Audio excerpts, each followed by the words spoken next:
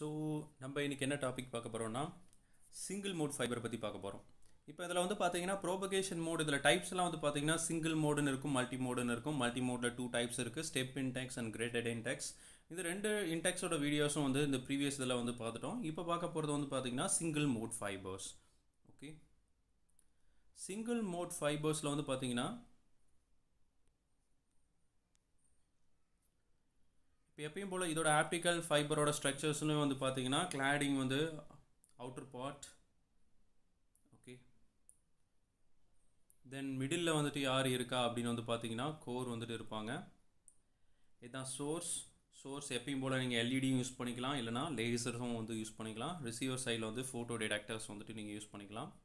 Okay, தென் அதுக்கப்புறம் இதில் வந்து பார்த்தீங்கன்னா இதுக்கு முன்னாடி பார்த்த மெத்தட்லலாம் வந்து பார்த்தீங்கன்னா நீங்கள் அந்த சிக்னல்லாம் வந்து ஜிக்ஸாக் மேனரில் வந்து ட்ராவல் ஆகிருக்கும். பட் சிங்கிள் மோடில் அப்படி கிடையாது.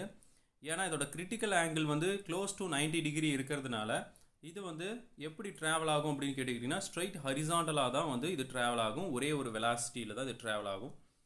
ஸோ இதில் வந்து டிஸ்போசன் வந்துட்டு ரொம்ப கம்மியாக இருக்கும், அட்டினியேஷனும் ரொம்பவே கம்மியாக இருக்கும் அப்படின்னு வந்து சொல்லலாம். ஏன்னா இதில் கிரிட்டிக்கல் ஆங்கிள் வந்து நியர்பை 90 டிகிரிஸ் வந்துட்டு இருக்கிறதுனால அந்த சிக்னல் வந்து ஸ்ட்ரைட்டாக தான் வந்து ட்ராவல் ஆகும். இதோட கோர் சைஸும் வந்து பார்த்தீங்கன்னா கம்மியாக தான் இருக்கும். ஓகேங்களா, அதாவது இதுக்கு முன்னாடி பார்த்த மெத்தட்ஸோட, அதாவது ஸ்டெப் இன்டெக்ஸ் கிரேடட் இன்டெக்ஸோட கம்பேர் பண்ணும்பொழுது. ஓகே, இதுதான் இதோட single mode ஃபைபரோட operation. The next one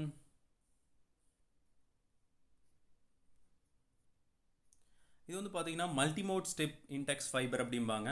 நீங்கள் மல்டிமோடில் வந்து பார்த்தீங்கன்னா நீங்கள் ஸ்டெப் இன்டெக்ஸ் யூஸ் பண்ணிக்கலாம், கிரேடடும் யூஸ் பண்ணிக்கலாம். பட் இதில் வந்து மல்டிமோட் அப்படின்னு பார்த்தீங்கன்னா மோர் தேன் ஒன் சிக்னலை உங்களால் என்ன பண்ண முடியும் அப்படின்னு வந்து கேட்டிங்கன்னா டிரான்ஸ்மிஷன் பண்ண முடியும். ஓகே, நான் ஆல்ரெடி சொன்ன மாதிரி தான் இது மல்டிமோடுங்கிறதுனால மோர் தேன் ஒன் சிக்னலை வந்து டிரான்ஸ்மிஷன் பண்ணலாம். இது ஒரு சிக்னல், அப்புறம் இது ஒரு சிக்னலாக வந்து டிரான்ஸ்மிஷன் வந்து பண்ணுறாங்க.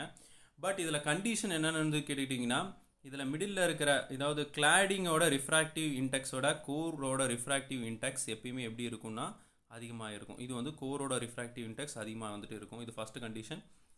அதுக்கப்புறம் வந்து பார்த்தீங்கன்னா இதில் வந்து பார்த்தீங்கன்னா எப்படி வந்து உங்களால் வந்து 2 லைட் சிக்னல்ஸை வந்துட்டு ஒரே கோர்னால் உங்களால் டிரான்ஸ்மிஷன் பண்ண முடியுது அப்படின்னு வந்து கேட்டுக்கிட்டிங்கன்னா இதில் ஒன்றே ஒன்று மட்டும் நீங்கள் கரெக்டாக பண்ணால் போதும், இன்சிடென்ட் ஆங்கிள்.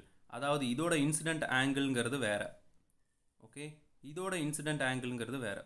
ஓகே, இந்த சிக்னலோட இன்சிடென்ட் ஆங்கிள்ங்கிறது வேரி ஆகும், இதோட இன்சிடென்ட் ஆங்கிளும் வேரி ஆகும். ஸோ டிஃப்ரெண்ட் இன்சிடென்ட் ஆங்கிளில் வந்துட்டு நீங்கள் டிரான்ஸ்மிஷன் பண்ணும் பொழுது நீங்கள் 2 சிக்னல்ஸ் கூட உங்களால் ஈஸியாக டிரான்ஸ்மிஷன் பண்ண முடியும்.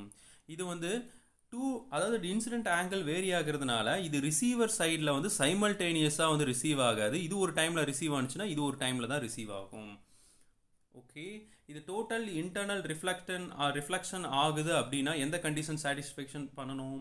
அதாவது incident angle should be greater than critical angle. அந்த கண்டிஷன் சாட்டிஸ்ஃபேக்ஷன் ஆனால் தான் டோட்டல் இன்டர்னல் ரிஃப்ளெக்ஷன் வந்துட்டு ஆகும்.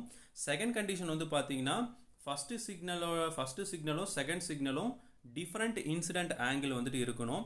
ஓகே, அப்படி டிஃப்ரெண்ட் இன்சிடென்ட் ஆங்கிள் இருந்தால் மட்டும்தான் இது ரெண்டும் வந்துட்டு இன்டர்ஃபியர் ஆகாது. அதுவும் இல்லாமல் ரிசீவர் சைடில் இது போய் சேரும்போது வந்து பார்த்தீங்கன்னா டிஃப்ரெண்ட் டைமில் போய் ரிசீவ் ஆகும். எப்பயும் போல் டிரான்ஸ்மிட்டர் சைடில் நீங்கள் எல்இடியும் யூஸ் பண்ணிக்கலாம், லேசரும் யூஸ் பண்ணிக்கலாம். ஓகே, இது ரெண்டுமே வந்து பார்த்தீங்கன்னா எலக்ட்ரிக்கல் இன்புட்டை லைட் சிக்னலாக கன்வெர்ட் பண்ணி கொடுக்கும். அதுதான் இதில் வந்து ட்ராவல் ஆகும்.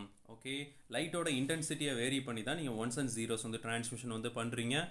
லைட்டோட இன்டென்சிட்டி அதிகமாக இருந்தால் 1, கம்மியாக இருந்துச்சுன்னா அது 0 அப்படின்னு ரெப்ரசென்ட் பண்ணுவோம். ரிசீவர் சைடில் வந்து என்ன யூஸ் பண்ணுவோம்னா ஃபோட்டோ டிடெக்டர் வந்து யூஸ் பண்ணுவோம். ஸோ அதிகமான லைட் இன்டென்சிட்டி வந்துட்டு இந்த ஃபோட்டோ டயோட் மேலே வந்து இன்சிடென்ட் ஆனிச்சுன்னா அது அதிகமான அளவு எலக்ட்ரிசிட்டி ப்ரொடியூஸ் ஆகும். அப்போ அதோட வேல்யூ 1ன்னு எடுத்துப்பாங்க.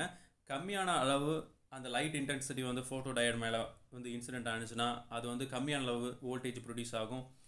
அப்போ அதை வந்து என்னென்னு எடுத்துப்பாங்க அப்படின்னு கேட்டிங்கன்னா 0 அப்படின்னு வந்து கன்சிடர் பண்ணிப்பாங்க. இந்த மாதிரி தான் வந்து மல்டிமோட் ஸ்டெப் இன்டெக்ஸில் வந்து மோர் தேன் ஒன் டேட்டாஸ் வந்து அதாவது ஒன் டேட்டாஸ் வந்து லைட் சிக்னல்ஸ் வந்து டிரான்ஸ்மிஷன் பண்ணுறாங்க. ஓகேவா, இது ஆப்டிக்கல் ஃபைபர் செலக்ட் பண்ணுறதுக்கான ரீசன் என்னென்னா இதில் லாஸஸ் வந்து மற்றதோட விட கம்மியாகவே இருக்கும். அதுவும் இல்லாமல் இதில் பேண்ட்வித் வந்து அதிகம். அதனால் ஈஸியாக வந்து உங்களுக்கு video application, high definition video இதெல்லாம் டிரான்ஸ்மிஷன் பண்ணுறதுக்கு இந்த ஆப்டிக்கல் ஃபைபர் மட்டும்தான் உங்களுக்கு வந்து இந்த மீடியம் மட்டும் யூஸ் பண்ணால் மட்டும்தான் உங்களால் ஹை டெஃபினேஷன்ஸ் வீடியோஸை ஈஸியாக வந்துட்டு ட்ரான்ஸ்மிஷன் பண்ண முடியும். ஓகே, இந்த வீடியோ பார்த்ததற்கு நன்றி. என்னோடய சேனல் பிடிச்சிருந்துச்சுன்னா சப்ஸ்கிரைப் பண்ணுங்கள். Okay, thank you.